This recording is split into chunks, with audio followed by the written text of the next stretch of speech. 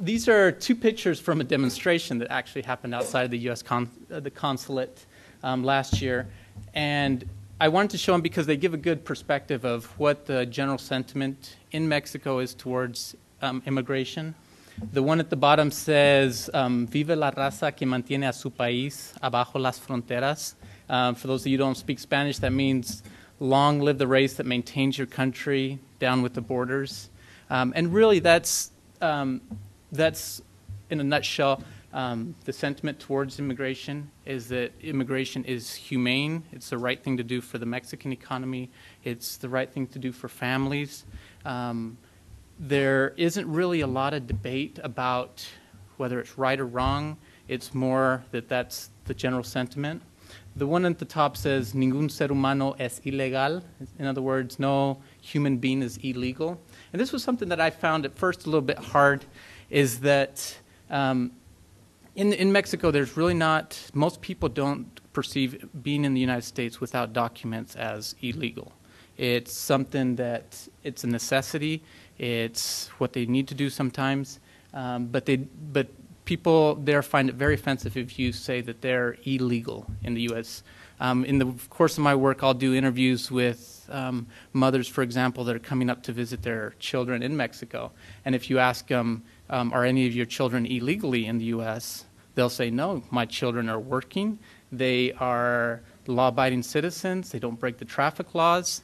But then, so I had to learn that I had to do the question very different. I have to ask, are any of your children in the U.S. with their papers in trámite, so in the process of being fixed? And then that's where they would say yes, and they would tell you how they crossed over. So I wanted to kind of point this out, that the debate in Mexico is very different from the debate that you see here in the United States.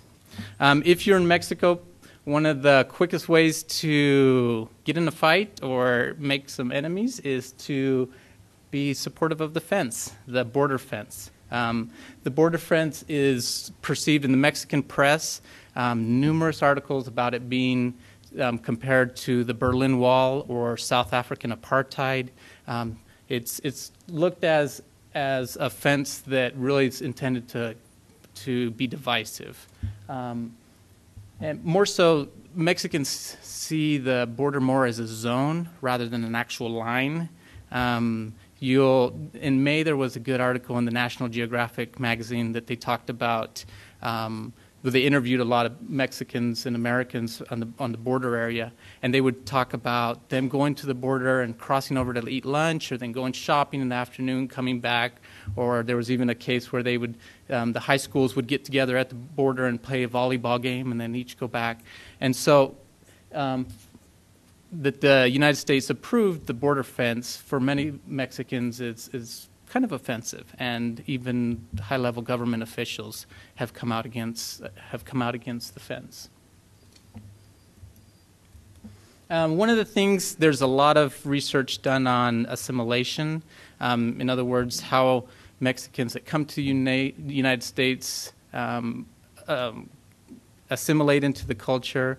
I can speak firsthand for this. My mother is from Chile, so I'm second-generation immigrant from Chile. I have strong roots in Latin America also. But one of the things that has really evolved over time is the way that the Mexican government deals with immigration. If over 30 years ago, and my parents lived in Mexico when I was just a little kid. Actually, my first language was Spanish when I was just growing up. But when we were there, immigration was really seen as a cop-out, or Mexicans that would go to the United States were kind of seen as traitors, people that would leave their country, left their country behind. Even there was a program in the 1960s. It was called the Bracero program. It was similar to the guest worker program that's now in place, where people could go up to the U.S., work for several months, and then go back down to Mexico. The Mexican government actually played a large role in canceling that program, in not continuing the program. They wanted to keep Mexicans from leaving the country.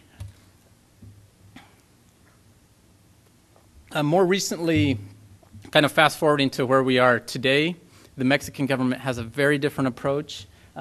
President Vicente Fox, who was the president up until recently. He was quoted numerous times as calling immigrants as heroes, people that would make a huge sacrifice to help their families, be away from their families while they were trying to make a living. And part of the reason for this is that there is a large portion of Mexican's economy comes from remittances. Remittances is that money that's sent back to Mexico from migrants that are working here in the United States. It's actually become the second largest source of revenue in Mexico for the Mexican government, only second to oil revenues. Oil revenues are about $26 billion a year.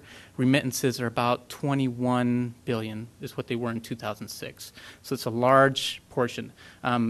Per capita, I think I saw there was a study that was done out of California that said that it was about $1,300 a month are sent back by Mexican workers in California back to Mexico to their family. Yes, there's a question right back here. Do you want to get the microphone? Oh, sorry. Is there a microphone in the room? Okay, go ahead.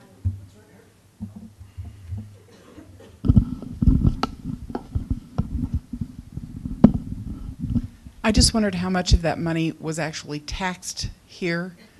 Do they know before it goes to Mexico? How much of it's taxed by the U.S. government before it leaves? Yes. That I don't know, to tell you the truth. I haven't seen studies that have shown how much. A lot of it depends on whether they are registered with Social Security, which surprisingly a lot of them are. There's a lot of Mexicans that come to work in the United States that even though they're not legally living here, they do contribute to Social Security. Because we, on the other end, we get a lot of the beneficiaries years later, either after they've passed away or once they've retired, that they can collect Social Security benefits even if they weren't working here legally.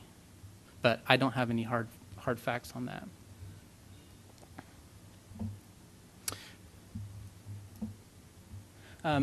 Two of these pictures down here are just of events. Part of what the Mexican government really tries to do to keep connected with the Mexican community in the United States. They conduct several fairs and events, and this is part of my job.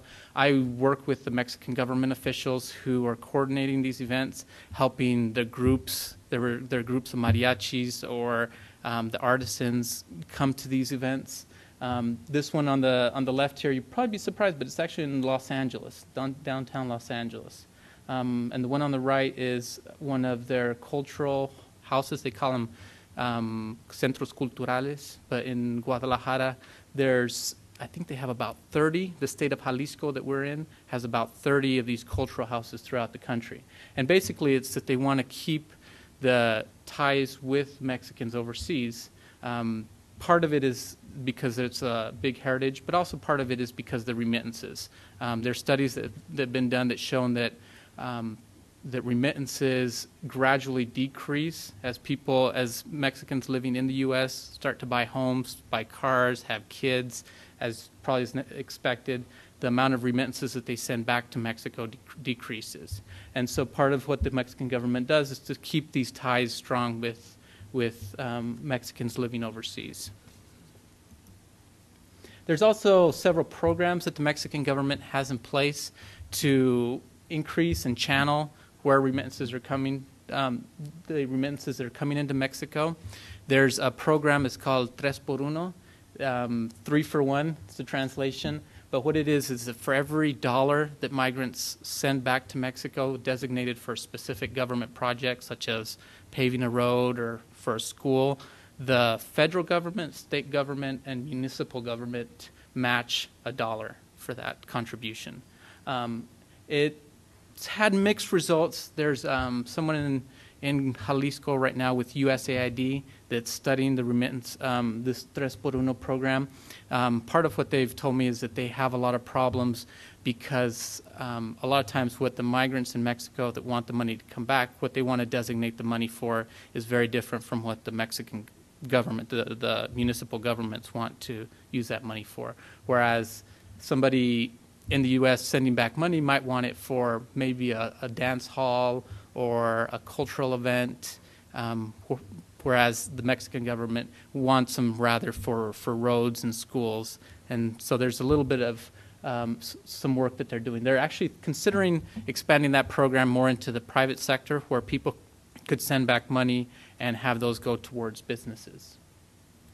The second program here is called the Paisano program. Paisano just means it's countrymen. I don't know if there's a better translation for that. But what it is back in the 80s and 90s, there was a lot of problems with Mexicans going back to Mexico, that crossing the border, there would be police that would shake them down, and they'd be subject to bribery, corruption. And so they basically just stopped going back down to Mexico. And so in order for the federal government to protect and encourage people to come back down to Mexico, they started this program called the Paisano program, where people can report these kind of abuses, and they're also have a lot of federal funds that are allocated towards protecting, having federal police that protect migrants that are coming back to Mexico. There's a small percentage in Mexico of people and that debate that actually remittances are bad for the country. One of them being the governor of the Mexican Central Bank, Governor Ortiz. But in several of the newspaper articles, he's come out strongly against remittances and encouraging people to send back money. In one of the studies that the central bank that he leads, one of the studies that they presented showed that the states that receive higher percentage of remittances actually have lower development and lower GDP per capita. That there's actually a negative correlation between remittances and development in a country. Some of the states, if you'll look here, this is the state of Michoacan. It has 11% of its gross domestic product that comes from remittances. They're actually one of the least developed states in the country. Some of the other ones, Aguascalientes, it's the one right next to it. This is where we live in Jalisco. This is Aguascalientes in Michoacan. Aguascalientes has the next highest, 8% of its GDP comes from remittances, and it also is one of the lesser developed states. What they argue is that the remittances don't go necessarily towards creating employment, investment in companies, but rather they go towards more of a private welfare system where families receiving this money, let's say $1,000 a month from a brother or from their father working in the United States, doesn't have as much incentive to go out and get a job or start a business because they have their basic needs taken care of by the migrant that's in the United States.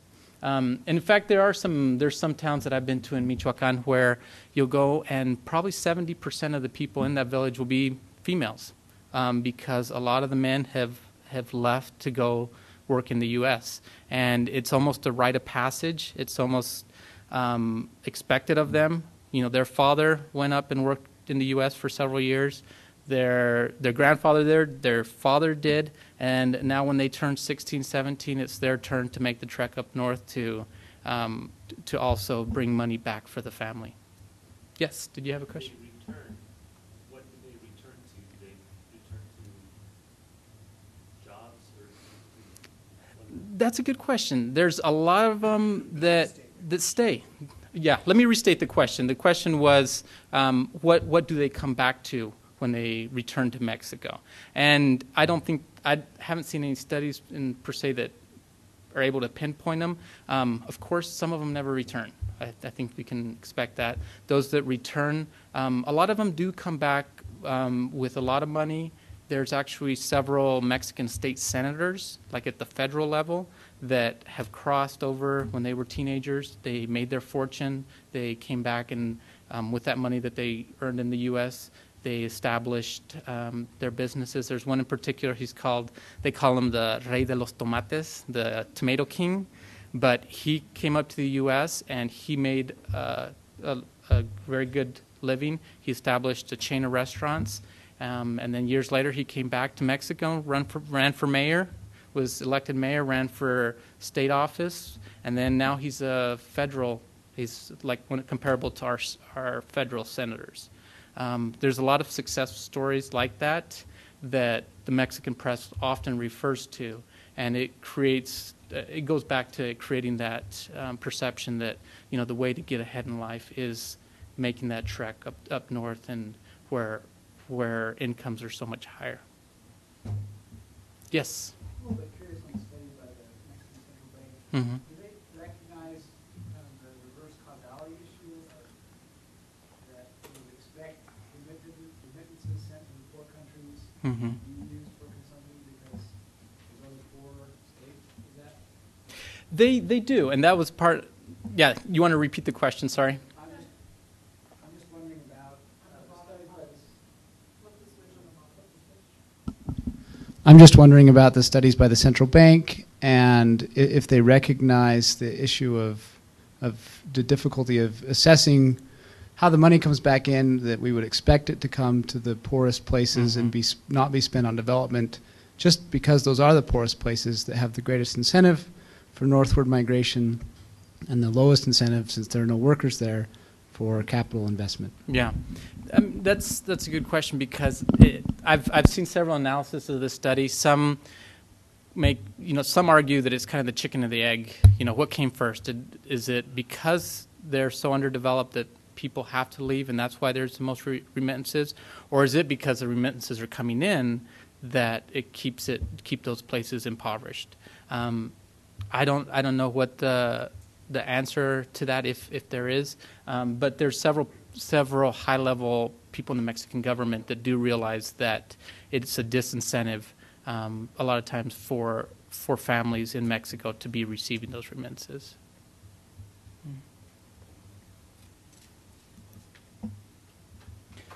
Now on to the economic issue. I studied economics, so I view just about every problem through the eyes of economics.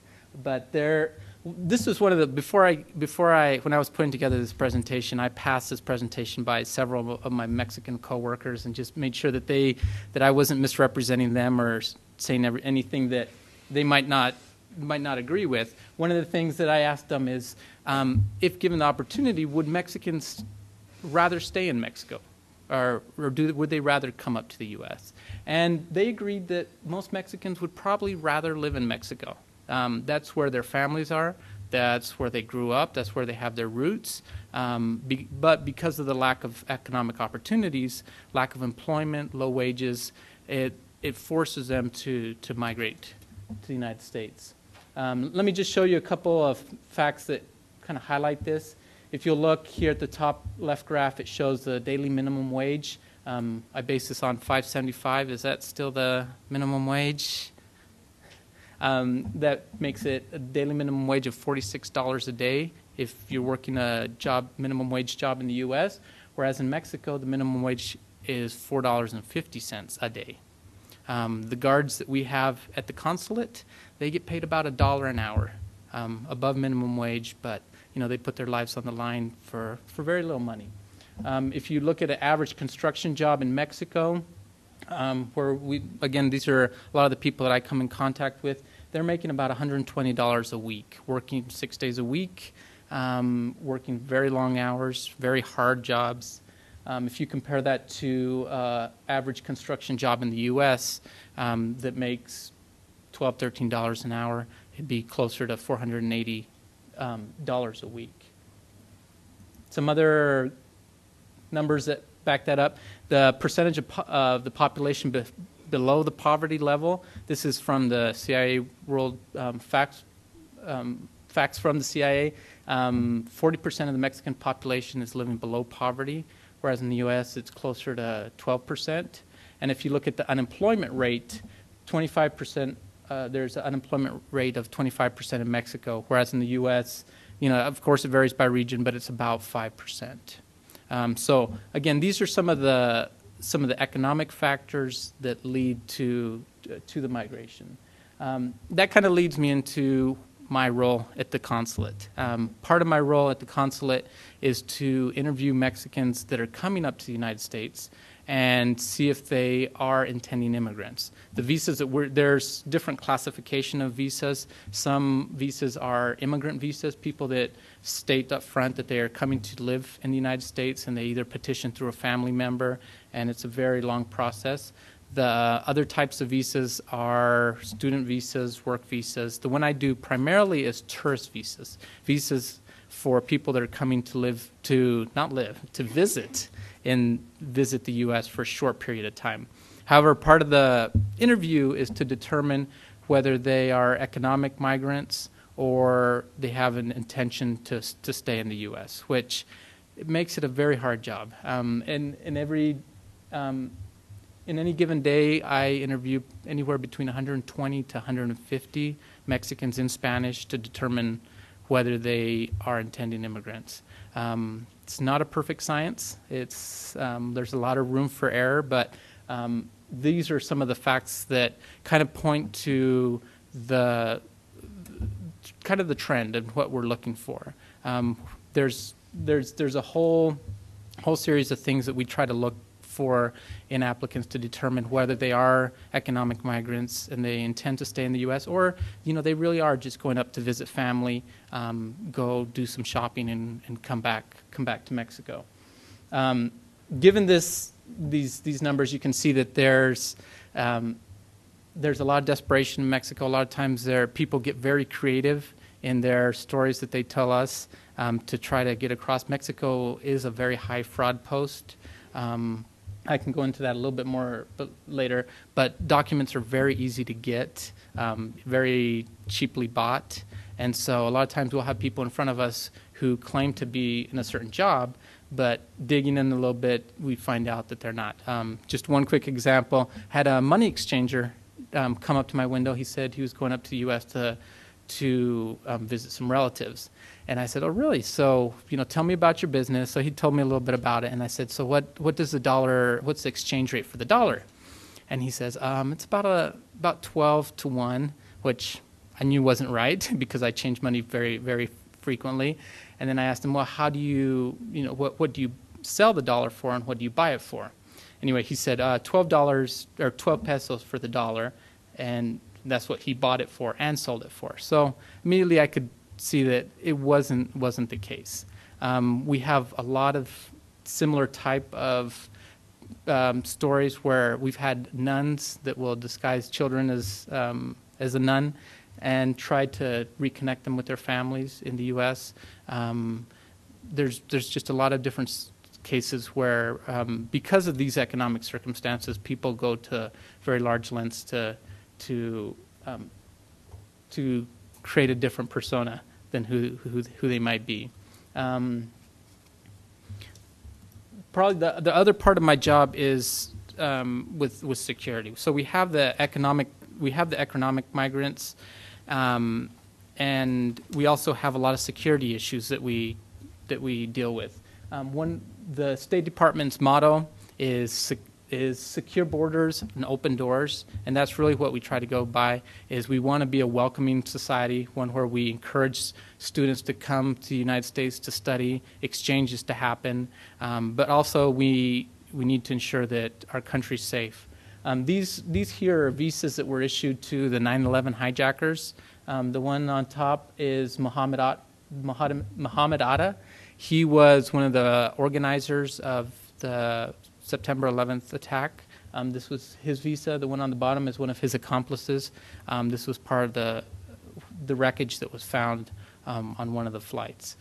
Because of those September 11th attacks, there was a substantial amount of resources and time that went into securing our borders. It's very different now than it was in the beginning of 2001. In our job, there's facial recognition. It's a program that is able to identify people that look similar to you. So, for example, let me give you one example. Last week, actually, we had an applicant that came in with a Mexican passport, tried to pass himself off as a Mexican, but my coworker who was interviewing him recognized that he had a little bit of an accent. He didn't speak Spanish just perfectly. And so dug into it a little bit, and he looked at the facial recognition, and and results. And this person had applied for a visa in Palestine, in Israel, actually, as a Palestinian a couple of months ago. It was hard. They're still working on the case, but it's something to show that the technology has really helped to keep people out. I don't know what his intent was or is, but programs like this are able to keep people out of the country that might do us harm. In Mexico, most of all we have a lot of drug trade. This was also in a case from last week. I had a mother come to the consulate with her 3 children. And she said that she was going to Disneyland with her 3 children. And I wasn't worried about her being an economic migrant because her profile was of somebody that was very wealthy. But I asked her, how are you going to do it to go to Disneyland? I have 3 children, and I wouldn't dare take them to Disneyland by myself. How are you gonna do that with the hotel, waiting in lines? And something just didn't seem right. And in probing about her husband, she said that her husband just wasn't interested in going, didn't want to go, didn't have an interest on going on the family vacation. So I did a little research on the father, and come to find out he was a big-time narco trafficker in Mexico. He had been arrested numerous times for money laundering, possession of weapons, selling narcotics in the United States, and so unfortunately, I had to tell her that she couldn't go to Disneyland with her children. But a lot of the technology and resources that the government has spent have, in my opinion, been very well spent in keeping people that intend to do our country harm out of the United States. Another aspect of a Foreign Service officer is public affairs. There are public apart from the consular cone, which is what the role that I'm currently doing, there's also the public diplomacy cone that's responsible for more of the outreach programs, the student exchanges, relationships with the press, organizing, coordinating events. You'd be surprised that in other countries, even Mexico being such a close neighbor to us, there's a lot of misperceptions about Americans. One of them that's frequently reported in the press is that the United States government sends Mexican citizens to the front lines in the war in Iraq, so that they're the first casualties in war. It's something that, it takes consistently for us to be out there being able to explain that that's not how it works, that it's a voluntary army, how that there really isn't a front line in the war in Iraq. And there's a lot of explanation that needs to go into that to help people understand or correct a lot of these misperceptions about the U.S. There's also a lot of events that are coordinated in order to help exchanges. We had a group of mayors recently from the state of Jalisco that came up to the U.S. and they met with mayors of towns that were about their same size, met with the police chiefs, with different organizations within the government, and really to get that exchange of ideas going, for really both sides to be able to understand each other better. And that's what the public diplomacy cone works a lot in. The other section there is student exchanges. They work with Fulbright scholarship programs. They help get professors down to Mexico to speak on topics. Last week I attended a seminar in Mexico that was on good governance, and part of the public diplomacy department, what they did is to help sponsor a university professor from Philadelphia, an expert on the topic, to go down there and speak at this conference. The other 3 cones that the other cones within the Foreign Service are the political, economic, and then the ones we talked about, consular management and public diplomacy. This graph, I basically wanted to show that within each of the cones there's a wide variety of jobs. There are, for example, in the political officers, they're responsible for reporting on what's happening in the country. They also work on labor unions, human rights issues. We have representatives at the UN, NATO, a lot of different organizations. Economic officers, that's actually what I came into the State Department as. Economic officers, they work on IPR issues, intellectual property rights.